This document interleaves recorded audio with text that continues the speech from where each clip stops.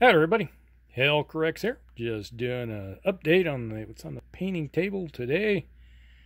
I've been working on these Federated States of America. There's that Naval Battle Group box I've been working on. As you can see, they're sitting right in front of me right here. They got a little bit of work done on them.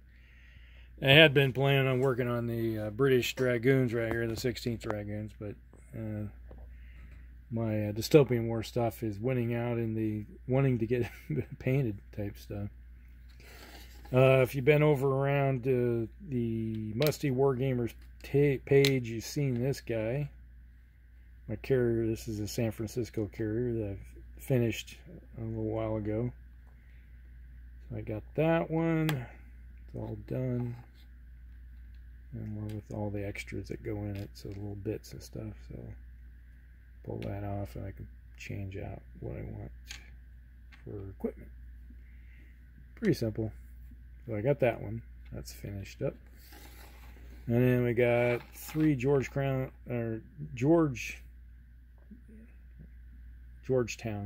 that's it. Heavy cruisers that are basically almost finished. I have to do. All these are at the point of I have to clean up all the gray areas because I got some spillage over, some of the washes and stuff when I was doing all the decking and putting the wash on. Some of it spills over onto the gray, so I got to clean all that up. And then we have what's next is that's the battle cruiser that we got back here. I got the Liberty Heavy Battleship San Francisco, Annapolis Battle Cruiser, and Georgetown Cruisers, Augustus Frigates, Revere class Corvettes. We got all that. So these are the Georgetowns. And we got the Battle Cruiser. I still got to work on the stars, and then you see areas where when I was putting the browns on for the deck, you can see it's kind of washed off a little bit off the sides. And when you're using the wash on it, it has a tendency sometimes to get a little rambunctious. So then we got the little frigates. A little bit more work to do on those guys.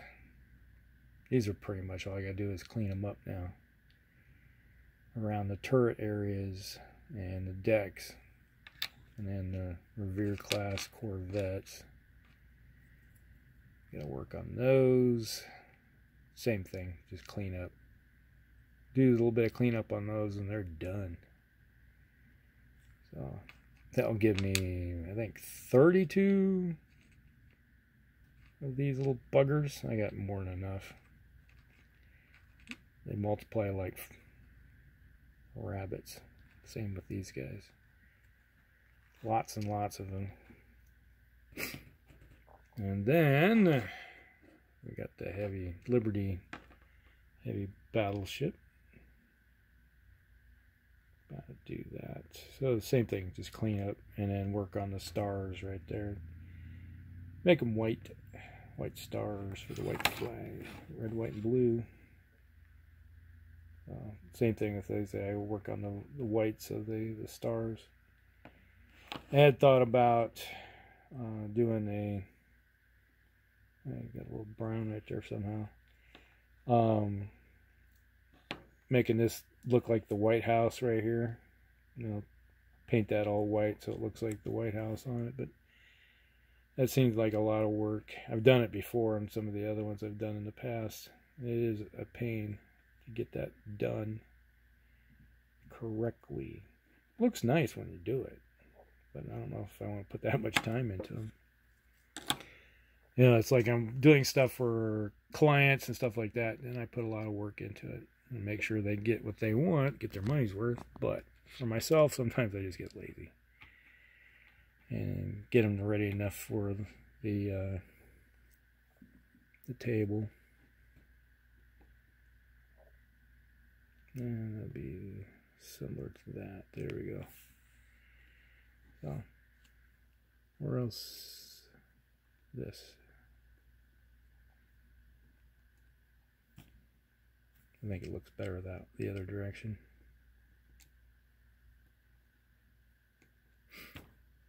Looks like the other ones I've done in my fleet. I think I got 4 of these now. 3 or 4. Taking battle cruisers into the game. And got my submarines, the Boston submarines. With these guys. You'll be seeing these in a upcoming video where we talk about the Boston class submarine. And both, this is the water. This is supposed to represent when it's underwater, and this one what it represents when it's above on the surface. So got those. And there's another heavy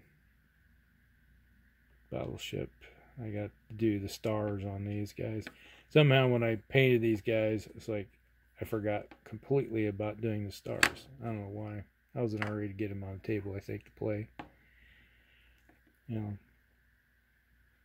So this is everything. These guys are done. I just looked at it. There's a few things I wanted to touch up on them. Get them ready for the table. And the weather has been so humid. I haven't been able to prime these guys, but I got a ton of small air tokens already, so I don't need more. So it's not a priority to get these done by any means. So because when it's humid out, you can't prime unless you leave your stuff in the sun for about an hour to acclimate, or else you just get bubbling and all that, because the condensation just screws up the paint. And we go over here. This is the American War of Independence game. I've been having problems with, I've redone this. I've gone through like 5 turns already. And I've did 5 turns, and after putting up to upload all my videos, the my phone, which I'm using because I got this little setup right here, which holds my phone, so it's like hanging over top the map. It keeps trying to go set the video like this when I want it to go like that. So it's like I could upload them, so you'd be looking at a very narrow up and down type thing where it's 90 degrees off axis.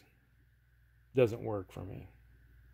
So I did all those turns, and then I uploaded, and I was like, started making the videos, and I realized, what the heck's happened? And I realized that when I have my phone in, and it's in the holder, and I hit play, it sets it automatically. It goes like that, so it thinks I'm holding the phone vertical instead of horizontal. I don't understand it, so I got to figure out how to make that work.